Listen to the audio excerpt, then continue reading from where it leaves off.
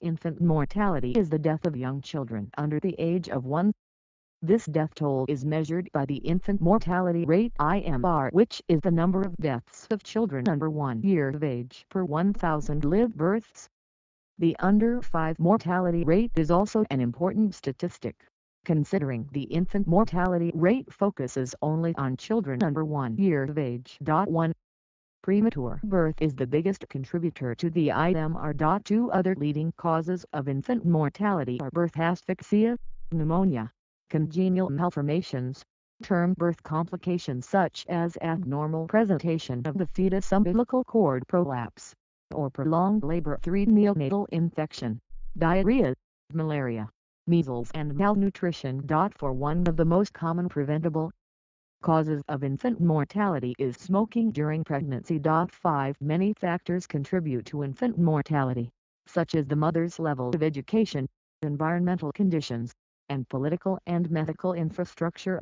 6. Improving sanitation, access to clean drinking water, immunization against infectious diseases, and other public health measures can help reduce high rates of infant mortality.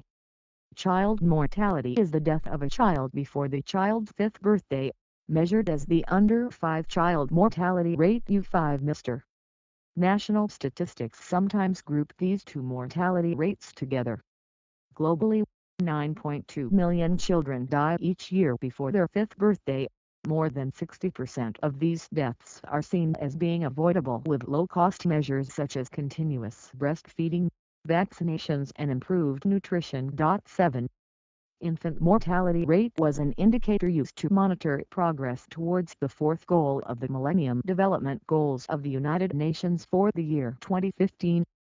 It is now a target in the Sustainable Development Goals for goal number 3: ensure healthy lives and promote well-being for all at all ages. 8.